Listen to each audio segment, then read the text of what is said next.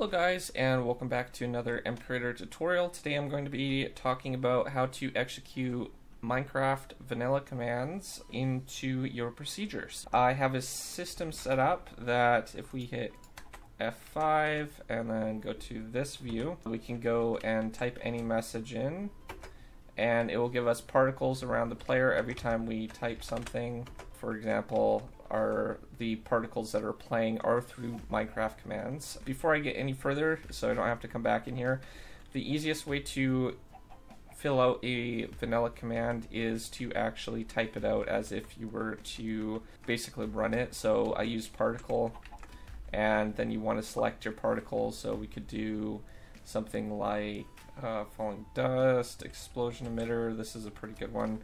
And this is the relative coordinates. So you can also check on Minecraft Wiki for the explanation to all these things. Now this is the radius that it will play, so we might want to set it to 1.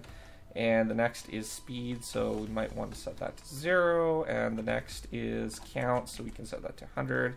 Now force is basically if it's being forced to see through a far distance, like campfire smoke, or if it's for normal, then it's basically like any normal particles. So, and then if we play it, as you can see, a lot of things just spawn because we have a lot of them, so we can lower the amount, maybe 1, and you can see that it just kind of plays the explosion emitter all around the player. So when you have this actually the way you want it to actually look, then what you can do is you can basically go and hit Control A to select all the chat, and then you can hit Control C, which will copy the chat. You can move into MCreator.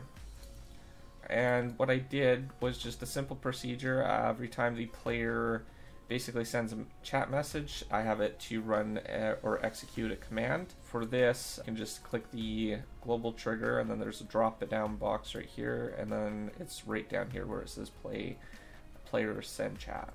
So the block that you're going to need is under world management, and then there's the top one where it says execute command / and then the command name and then the coordinates. So when you have that, you want to click Control V to paste it.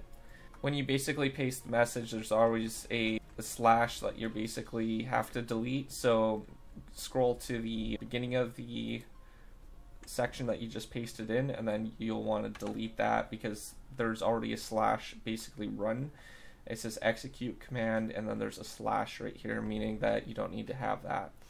The rest, you can just put it wherever you need in your procedure. You could run it from a block or anything like that. So yeah, that's all there is to it. I'll leave a link down to the Minecraft commands Gamepedia page. So there's a whole topic on Minecraft commands here. One thing I should note is if you're working with Forge, then what you want to do is go with the Java edition command. So anything that says yes, you can basically use. Anything that says the EE is Education Edition and BE is Bedrock Edition. So if you're making a Bedrock mod, then you want to find things that say Bedrock. If you are working with Forge, then you want something that says Java Edition. Down here is basically the op permissions. Sometimes generally you don't need this if you're modding it, but if you want to look into that, I think you can click on this or something, or there should be pretty easy to find if you go to server settings and stuff like that, because that's kind of like a server feature. But outside of that, that's all that I have time for. If you're new to my channel, don't forget to subscribe, comment down below, rate the video, and I'll see you guys next time. Thanks for watching. Peace out.